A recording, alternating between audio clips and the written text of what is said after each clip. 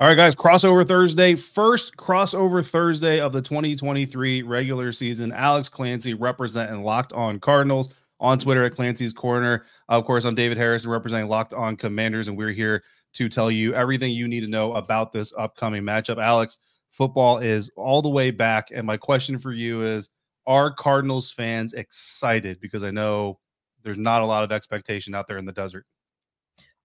I'm excited. I think Cardinals fans. So the thing is, David Harrison, excitement has a loose definition.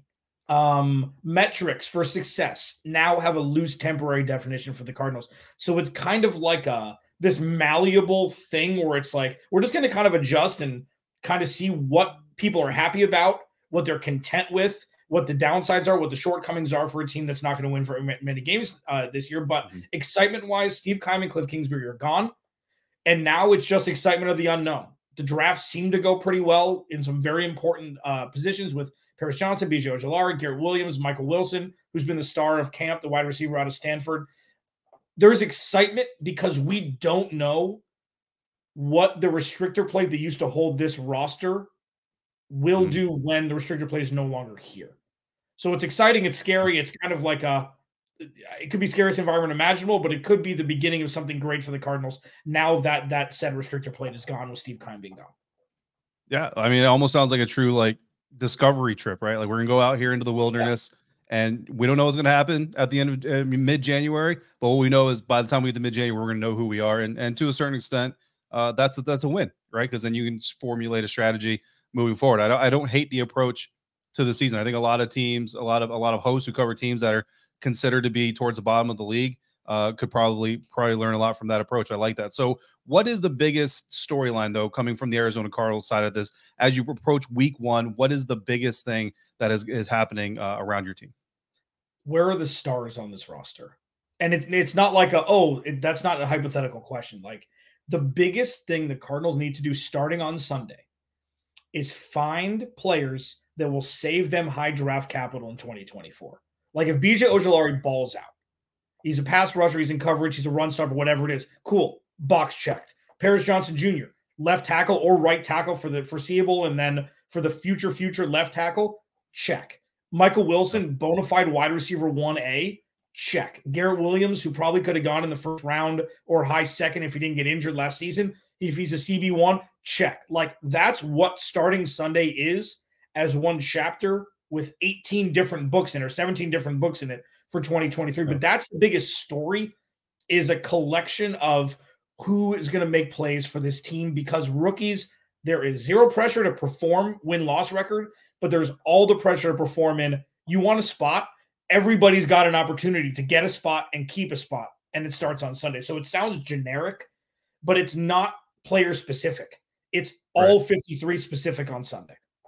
But it speaks to the journey we just talked about, right? The way you just described before, of finding out who these Cardinals are so that you know where to go from there. I mean, and it makes total sense. And going up against an Eric Bieniemy offense that's going to be expected to be super creative, going up against arguably one of the better defenses in the NFL, certainly expect to be top 10, hoping for top 8, top 5. Would love best in the league, obviously. I think they would be certainly happy with that billing. But certainly a good, early, whatever kind of test you want to call it, an early example of what kind of talent you have, and then just start the resiliency test from there. And you're going up against, on the other side, the story is not a story of discovery, it's a story of survival, right? Like this Washington Commanders team is in the thick of the wilderness already, and really has been, thanks to the former owner who is no longer here. But the former owner left them in the middle of a mess that now the new ownership group has to come in and try to untangle, and everybody who's involved in it is just hoping that they're going to be there when the light at the end of the tunnel is reached. And of course, talking about Ron Rivera, we're talking about the entire coaching staff, from Eric Bieniemy, Jack Del Rio, even quarterback Sam Howell, who a lot of people look at and say, if Sam Howell can't pan out or doesn't pan out this year and prove that he can be a serviceable or worthwhile quarterback, then next year, when this coaching staff is gone, when the general manager, in name only, Martin Mayhew, is gone, that most likely the quarterback is going to be gone with them. So as exciting as this new start has been for the Washington Commanders, this week one matchup is also the beginning of a survival story. Is this unit, is this organization going to maintain where it's been so far? And that's going to start, obviously, with Sam Howell's got to go out there and execute an Eric Bieniemy offense. Alex, let me ask you this about the Washington Commanders. So that's the biggest story. But what I'm really curious about is, have you been on the side of this conversation of, I can't believe the Commanders are starting a 5th-round quarterback? Or are you on the side of this conversation of, I can't believe Sam Howell was a 5th-round quarterback to begin with? Probably a little bit more of the latter. Mhm. But here's the thing, David, and it's changed a little bit because quarterbacks are sometimes much more ready to play out of college than they used to be. It used to be you sit for a year, maybe 2, then you play, you hold the clipboard, you learn from a veteran or whatever it may be.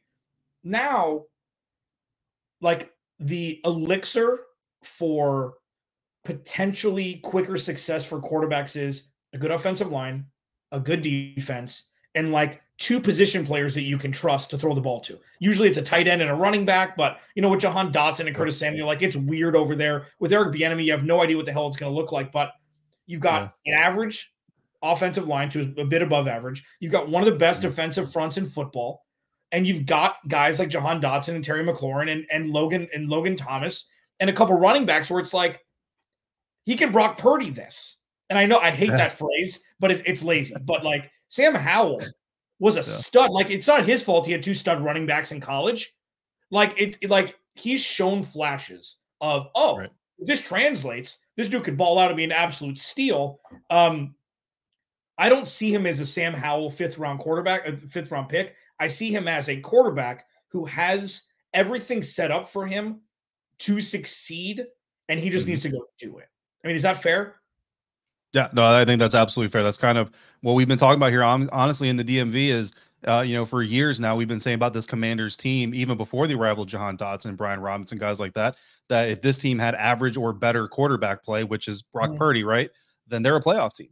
And when we said that through Ryan Fitzpatrick, Taylor Heineke, Carson Wentz, and now once again, everybody around here is saying the same thing. But it looks like we have a quarterback in Sam Howell who actually might give this team average or better quarterback play. So how he does against this Arizona Cardinals defense, obviously going to be one of the key matchups. How whoever the starting quarterback for the Arizona Cardinals is, which I don't know if by the time we're recording this, they've actually officially announced it, is also going to have a very tough matchup against the Washington Commanders defense. But what other key matchups are going to dictate the pace of this game? We will tell you that coming up next on this crossover Thursday episode of Locked On Cardinals and Locked On Commanders. If I can find it. And we're going to do that thanks to our friends and our title sponsors for this crossover Thursday episode, Prize Picks. Prize Picks is the largest independently owned daily fantasy sports platform in North America. Prize Picks is the easiest and most exciting way to play DFS. It's just you against the numbers. Instead of battling thousands of players, including pros and sharks, you pick more than or less than 2 to 6 players worth of statistical projections, and you watch the winnings roll in. Testing my skills on Prize Picks this football season is the most exciting way to play daily fantasy sports. If you have the skills, you can turn $10 into $250 with just a few taps. If you don't have the skills the way that I do or don't, you can turn $100 into $0 and then wait till the next season to reload and hope that you've learned some lessons. This week on Prize Picks, I'm going Justin Jefferson less than 100 yards. I said that to Luke Braun of Locked On Vikings. He laughed, so I'm not very confident in that choice anymore. And I'm also going Lamar Jackson for more than 1 passing touchdown with his new offensive coordinator, Todd Monken, over there, bringing that Georgia system with him. Prize Picks offers weekly promotions that can lead to big payouts like Taco Tuesday. Each Tuesday, Prize Picks discounts select player projections up to 25% to give you even more value. And Prize Picks now offers Apple Pay for quick and easy deposits into your account this football season. Go to prizepicks.com/LockedOnNFL and use code LockedOnNFL for a first deposit match up to $100. Again, that's prizepicks.com/LockedOnNFL and use LockedOnNFL for a first deposit match up to $100. Daily fantasy sports made easy with Prize Picks.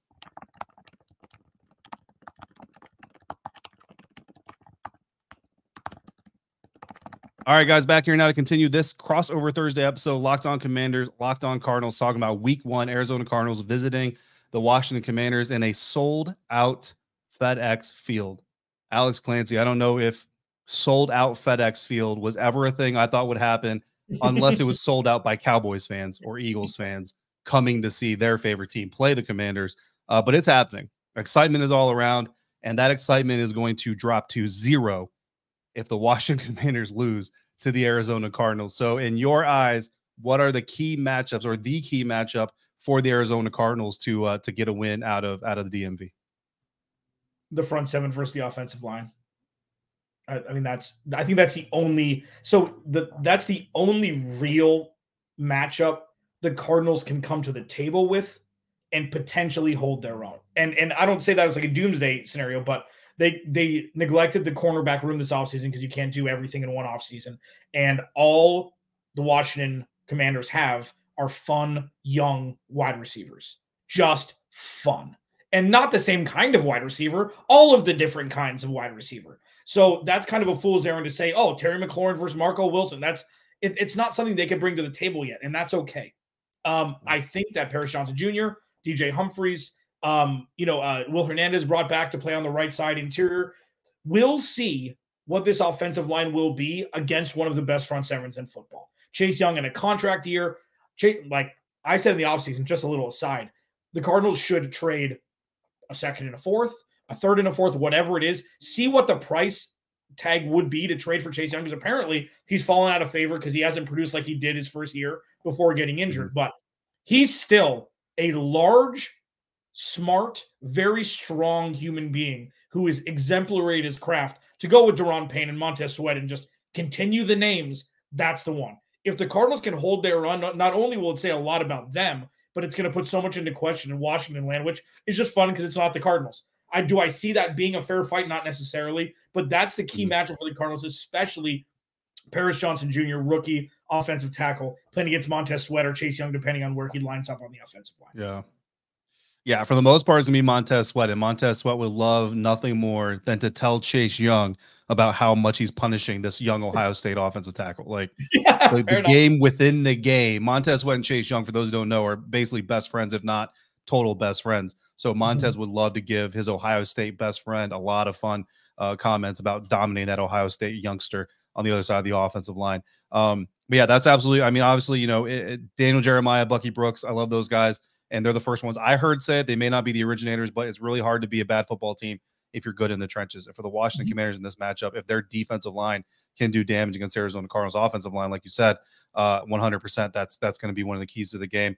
And you're talking about a very hungry unit. You already mentioned Montez and Chase, but Daron Payne just got paid. He is looking to show people that just because I got paid does not mean that we're on easy street. No, he's coming out here to win games. I asked him, I want to make sure this is said clearly, I asked him if he's shooting for 15.5 sacks this year. He said, you know it. That's not Daron Payne predicting 15.5 sacks. That's me, random media dude, asking him if that's a goal of his, and his just smiling and being nice and agreeing with it. So let's be clear here. But the bottom line is Daron Payne is on a mission to make sure that everybody understands that not only did he earn his paycheck, but he's going to keep earning his paycheck. So that's a huge one. For the Washington Commanders side of things, I'm looking at first-round rookie, first-round pick cornerback Emmanuel Forbes, specifically against Marquise Brown. And look, the Commanders aren't going to travel their corners, so a lot of it's going to determine or be based off of how often do the Arizona Cardinals put Marquise Brown up against Emmanuel Forbes. So it's not going to be a snap-in, snap-out basis. And honestly, if I'm the Arizona Cardinals, I'm trying to get Marquise on Kendall Fuller, not because Kendall is a bad corner, but because Kendall doesn't have the wheels that Marquise Brown has. So I know that the Commanders have to provide him help. So that automatically takes two defenders out of the picture. But when Marquise Brown is on Emmanuel Forbes, I'm curious to see if Joshua Dobbs, Clayton Tune, whoever is at quarterback, is willing to test that matchup. This is a rookie that was brought in from Mississippi State over Christian Gonzalez out of Oregon, to a lot of people's dismay. Trust me, the Commanders media room was just as responsive as social media was when that pick came through, and it was not Christian Gonzalez. But when you look at why, it's the takeaways. It's the record-setting pick sixes, and what the Commanders defense was missing last year more than anything was takeaways. They had a lot of stops, forced a lot of field goals, but they did not take the ball away, and that's what they're looking to do with Emmanuel Forbes and, honestly, Quan Martin, their rookie safety, defensive back out of Illinois. But how Emmanuel Forbes helps combat a team that has a guy like Marquise Brown is going to directly translate in the division when you got Brandon Cooks, you got Devontae Smith coming down the pike, and I don't know who the New York Giants are going to run out on the field, but somebody. So I'm really interested to see how Emmanuel does this first week. So Alex, how do you feel Marquise Brown could potentially do against a rookie corner making his first start? Contract year, another guy, Marquise Brown, like it's good. By all accounts, it's going to be Joshua Dobbs. Ian Rappaport reported that yesterday. It's loose. Jonathan Gannon's keeping it tight to the vest. It doesn't really matter. Like, I still think it should be Clayton Tune, but we can talk about that. Like, this is solely going to be predicated upon game scheme for Drew Petzing, new offensive coordinator for the Cardinals. And What Drew has been grown accustomed to is lackluster quarterback play when he was in Cleveland. I mean, Jacoby Brissett was fine. Obviously, now with the Washington Commanders, he was fine. They won more games than they should have probably with him starting, but it's going to look a lot like the same. I mean, he'll probably get 5-7 targets. They got to get creative with him. Of Josh Dobbs, he's less than a month into this offense. So even though he had the same offense with Drew Petzing in Cleveland, how they're going to use Hollywood Brown is, you tell me. Like, I don't know. Like, is he a wide receiver one? Are they going to gun him down the sidelines because that's what he's good at?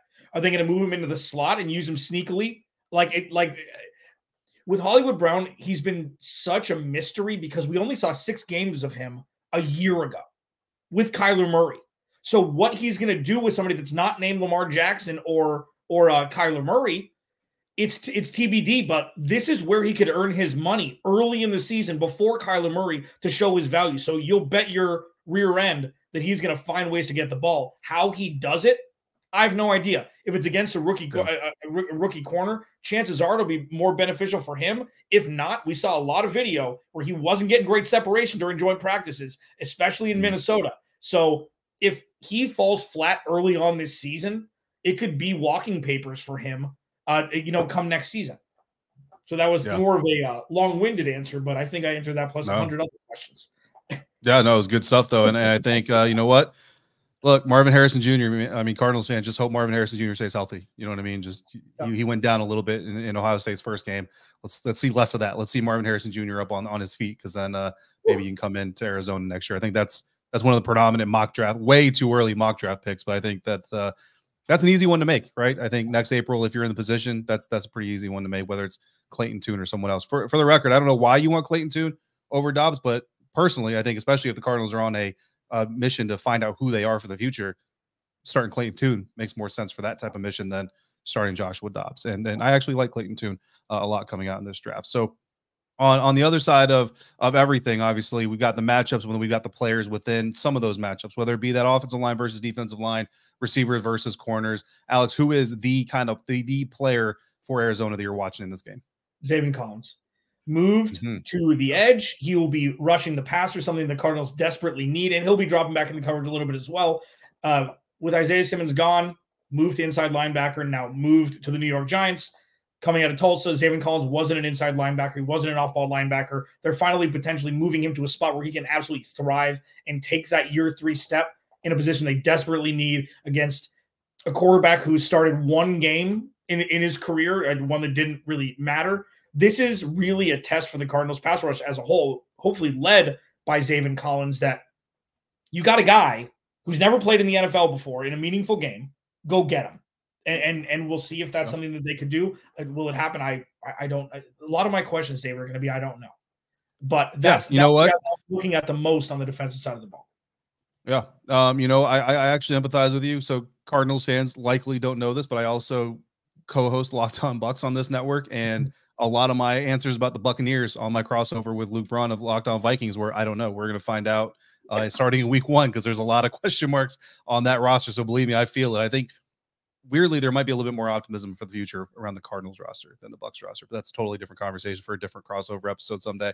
Zaven Collins is a guy that, Alex, I can promise you his name is going to be dropped to Eric Bieniemy in our coordinator press conference coming up this week, because every media member, I think, in Washington has dropped Zaven Collins' name at some point in time. So he's definitely a guy that we're obviously keeping an eye on as well. The key player, I'm going to cheat a little bit. So the key player for me is not a guy that's going to be on the field. You actually already kind of touched on it, Jacoby Brissett, because this Arizona Cardinals team's coming in with a new head coach, new coaching staff, new quarterback, a lot of new pieces, a lot of, like you said, question marks. Well, we've asked Sam Howell, we've asked Ron Rivera if it's difficult to prepare for a team in this circumstance, and they've kind of acknowledged it. But they've also leaned on, as you would expect, going back to where they came from, whether that's Philly's defense, which obviously Washington's very familiar with, or Cleveland's offense. Well, who knows Cleveland's offense that's not in Cleveland anymore better than Jacoby Brissett?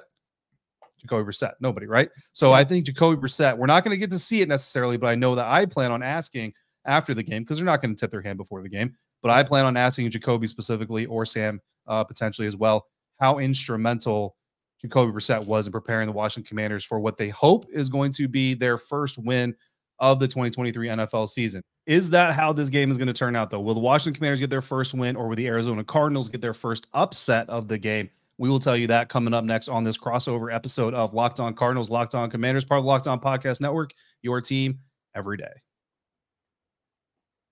And we'll do that thanks to our friends over at LinkedIn. These days, every new potential hire can feel like a high-stakes wager for your small business. The Arizona Cardinals know that feeling, except it's not a small business. It's a multi-billion-dollar business. But you, if you own a small business, want to be 100% certain that you have access to the best qualified candidates available, and that's why you need to check out LinkedIn Jobs. LinkedIn Jobs helps you find the right people for your team faster and for free.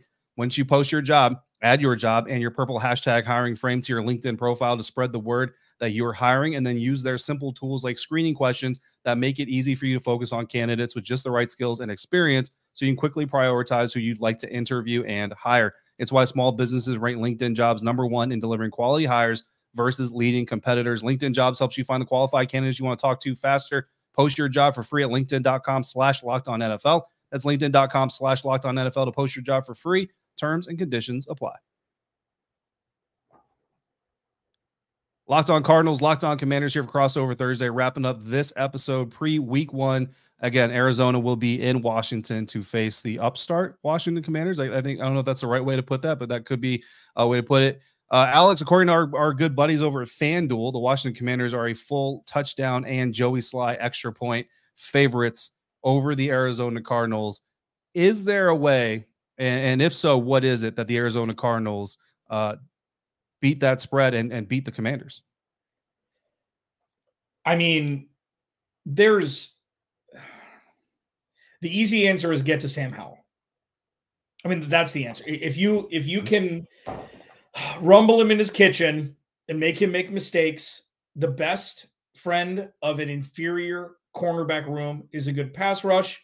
And if they can get to him, force a couple turnovers, they have to win a turnover battle while not turning the ball over. But getting to Sam Howell, strip sacks, interceptions, 3rd and 25s, that's how it's going to happen. They have to cut the head off the snake. And because if they're dropping into coverage, they're dead. If they're not getting to the quarterback, they're dead. They can't stop anybody right now. And again, I tell Cardinals fans all the time, this is a 2-year rebuild. This is not knocking a position group. They went and addressed a lot of the needs. Steve Keim is like the friend you had growing up who would come over, play with your toys, and then leave without helping you clean them up. That's what the Arizona Cardinals organization is now. It's going to take 2 off seasons. So getting to the quarterback is #1. That's how they can come out on Sunday with a victory and then be opportunistic once getting the ball back after turnover and see what the offense can do. But I think that's really the main way that they can get it done. Yeah, I love that analogy, man. I love that analogy. That's such a spot on analogy. Yeah, so I mean, any given Sunday, right? So you obviously don't go into a matchup, and look, we out here, like in the media circles, fans, we can get it as audacious as we want or as braggadocious as we want, and it doesn't really matter. It doesn't really impact things as long as the players are keeping an even keel and the coaches are as well. And to a man, so far in the Commanders locker room and coaching staff, none of them are taking the Cardinals for granted. And when you watch them out there at practice, this is not an off week. This is not an early bye week. This is actually absolutely game week. For week 1 of the NFL season. So I don't expect the Washington Commanders to come in sleeping on the Arizona Cardinals at all. And that includes quarterback Sam Howell, who is absolutely, I think, the key to the Arizona Cardinals winning this game is rattling him. The key to the Washington Commanders not losing this game is Sam Howell containing the nerves, containing the pressure, because let's be real, week 18 starting against the Dallas Cowboys when your team is eliminated from the playoffs. Yes, there's some pressure. You're a rookie. It's your first NFL start, of course, but that's where the pressure ends. Like once the ball is kicked off, the pressure is now gone. You're just playing football and there's nothing on the line. But now everything is on the line. Again, this is a team out for survival. Their head coach is trying to save his job. Their team president, their quarterback is part of that. Everybody's trying to keep their jobs after this season, and it starts in week 1. Sam Howell has shown himself to be a very smart, even-leveled quarterback. Doesn't get too high, doesn't get too low, can throw a bad pass, come back, and throw another one on the dart on a line. We saw that during the preseason. Took a really bad sack that he absolutely owned up to. Forced a 3rd and 13, came back and hit a 15-yard pass on the very next play to pick up that first down. That is the Sam Howell that the Washington Commanders have to see, because this type of a matchup looks like, as long as you don't do something to give the Arizona Cardinals life, to give the Arizona Cardinals more underdog energy, because that's what they're going to be feeding on, is that underdog energy. As long as you don't do anything to feed that gremlin, you should be okay and come out with the first week win of the season. And again, that's not shade to the Arizona Cardinals. They're just in a franchise that's in a certain situation, and it just kind of is what it is. But again, looking for some positives wherever you can find them. Alex, so I think you know my prediction. I've got the Washington Commanders winning this thing, and I'm going to go 24-17, even though this Commanders defense is going to be very upset if they give up 17 points to Joshua Dobbs or Clayton Tune. But I'm going to go 24-17 just because it's the NFL, and those are NFL players over there too. Yep. I'm going to say Washington 30-13. It's stuck. That's the number that's stuck. I mean, the Cardinals may get a garbage time touchdown, may get a first drive touchdown. It's week 1. Nobody knows, like, nobody has their sea legs yet. Like, nobody, especially like defenses either come out and they stink, or they come out and they're the locked in state and the offense isn't. So like the chance that all 53 players, all 22 starters, whatever it may be, are all in sync in week 1 for either side is pretty far-fetched to think. So yeah, I'm saying 30-13. I did want to ask you this though, and I didn't tell you that I was going to, but I want to ask you this.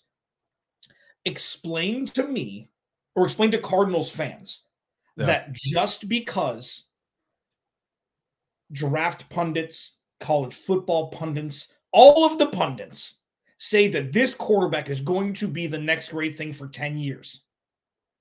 One injury away, Robert Griffin III, number 2 overall. Kirk Cousins drafted in the same draft, ended up taking over.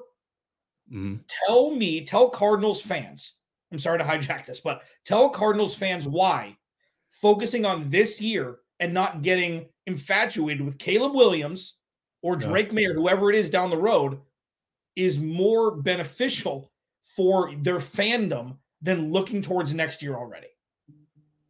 I mean, so from a fan perspective, right? Like if I understand correctly, like you always want your team to win. I think you always want your team to be competitive, and you want to have an excuse to invest in your favorite brands, right? But I've always kind of been of the mindset, Alex, and the NFL doesn't really operate this way, that if we know who we are, be who we are, and don't try to fake the funk enough to fool enough people that we end up sacrificing the future of our franchise in the process. I actually look at the Tampa Bay Buccaneers. We talked about 2 franchises being in very similar situations. They go out and they get Baker Mayfield. To me, that's a bad move long-term, because you're now doomed to be out of reach for Caleb Williams, Drake May, any of these top guys. But it's very likely, right? Not guaranteed, but very likely that Baker Mayfield's also not going to be your long-term future either. So this time next year or the year after, if that, you're going to be stuck in a position where you don't have a long-term answer, the most important position on the field, but you also don't have the capital to go get that guy without mortgaging even more of your future that you've already sold off by trying to stay relevant, by keeping your head above water. For the Buccaneers, the Glazers absolutely refuse to go back into playoff non-existence.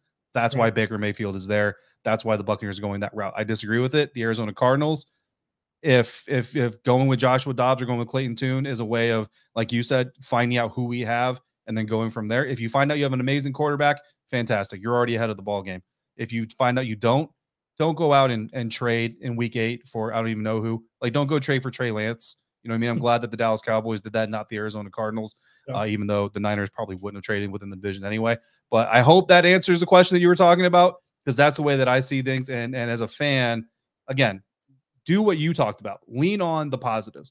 Lean on who the guys are for the future. Cheer for those guys. Focus on those guys. And then get ready for next year and hopefully a very good draft class coming in to help bolster that group. Yeah, and for the record, I still think Kyler Murray is the best option if he comes back and plays well this year. I still think he is. If he comes back and plays. Look at the Cleveland Browns offense with Kyler Murray over the last couple seasons. It would have been gangbusters compared to what we saw. And if that's what it's going to be, I'm okay with that, and getting potentially 5 first-round picks with some sort of culmination of no Caleb Williams next year. Until that's not, I still think that is. But I was just curious because the Washington professional football team, the Redskins at the time, drafted Robert Griffin III, paid a pretty penny for it, and it didn't necessarily work out. Even though he was looked to be the number 1 overall pick coming out of Baylor, and then Andrew Luck snuck in, whatever. They were 1 and 1A, but it's like nothing's guaranteed for who's being drafted next year. So as you mentioned, be fans of what's going on now. Kyler Murray comes back. If he plays great, you may have your quarterback. If he doesn't, we can talk about that later on, John. Yeah, and it's hard not – I mean, it's hard. So I think for some fans, it's hard to understand that coaching matters that much.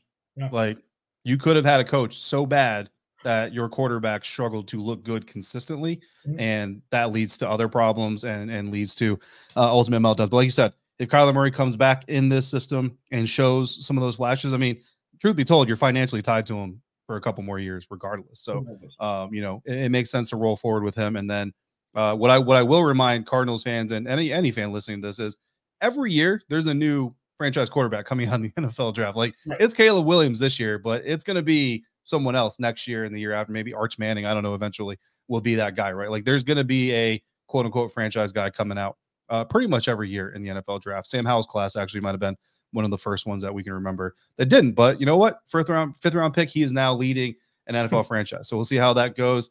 So make sure you guys come back. Locked On Cardinals, Locked On Commanders. We've got at least one more episode dropping before the kickoff. And then, of course, during the game, follow us both on Twitter at Clancy's Corner for Alex Clancy, Locked On Cardinals, and at DHarrison82 for myself of Locked On Commanders.